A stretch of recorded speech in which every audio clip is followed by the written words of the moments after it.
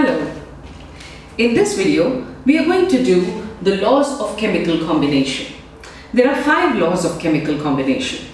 They are the law of conservation of mass, the law of definite proportions or composition, the law of multiple proportions, the Gay-Lussac's law, and the Avogadro's law. In this video, we are going to do 3, and in the next one, I'll explain the next 2. The law of conservation of mass was given by Antoine Lavoisier in 1789. Well, he studied the combustion of gases in experiments which are famously known as the Lavoisier experiments. And what did the law say? That matter can neither be created nor can it be destroyed. Which means that if you take reactants and you react them, a chemical reaction takes place between them, and you get the products and you weigh the reactants and the products before and after the reaction, their weights should be the same. So matter is neither created nor destroyed, it only changes form, just as we talk about energy. So matter can neither be created nor be destroyed. This was the law of conservation of mass given by Antoine Lavoisier.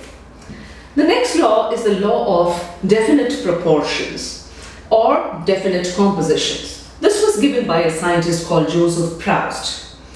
The statement of this law is that a given compound always contains exactly the same proportion of elements by weight. In other words, the composition of a compound always remains fixed, irrespective of the source of that compound. In other words, if you take, let us say, water from the tap, or you collect some rainwater, or you get water from a stream, or you get water from the ocean, purify whatever forms, wherever you got the water from, and then check the water molecule, what does it consist of? We'll find that the water molecule invariably consists of hydrogen and oxygen in the ratio of the mass percentage. Hydrogen is 11% by mass and oxygen is 89% by mass.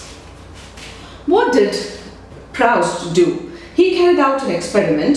He worked on cupric carbonate and he took a natural sample and a synthetic sample.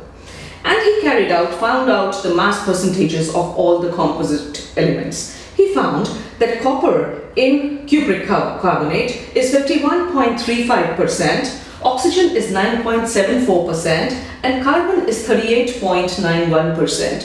And this percentage remained the same irrespective of the source of the copper carbonate, the cupric carbonate that he had, or which he carried out the tests on. Another thing that I told you about, water. So take any compound, it has the elements which combine in a fixed ratio by mass, and therefore that ratio always remains fixed, whatever be the source of that particular compound. The next law is the law of multiple proportions. I want you to just focus on the language of this law. This was given by Dalton in 1803. He said that if 2 elements can combine to form more than one compound, then the masses of one element that combine with a fixed mass of the other element bear a simple whole number ratio to each other. I'll repeat it. If 2 elements can combine to form more than one compound, if 2 elements combine, for example, hydrogen and oxygen combine to form water, and they also combine to form hydrogen peroxide. Water has the formula H2O and hydrogen peroxide has the formula H2O2.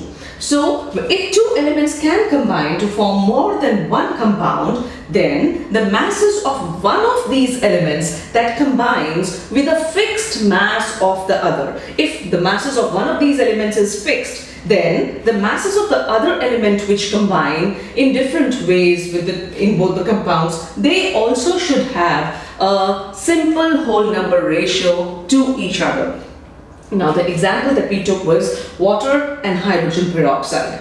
The formula of water is H2O and hydrogen peroxide is H2O2.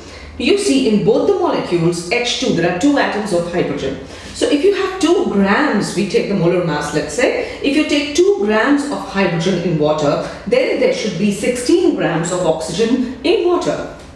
In hydrogen peroxide, if we have 2 grams of hydrogen, then there should be 32 grams of oxygen.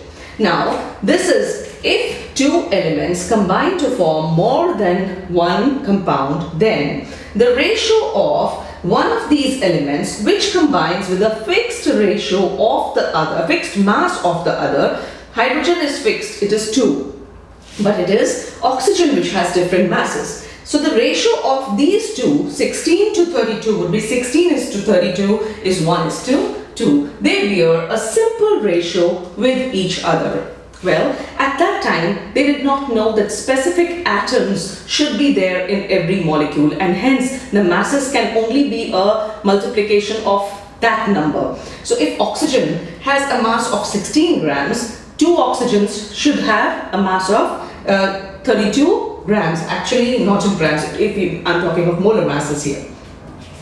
Similarly, in this compound, sulfur dioxide and sulfur trioxide, sulfur is 32 grams, the molar mass of sulfur is 32 grams. There are two atoms of oxygen, which means there should be 32 grams of oxygen.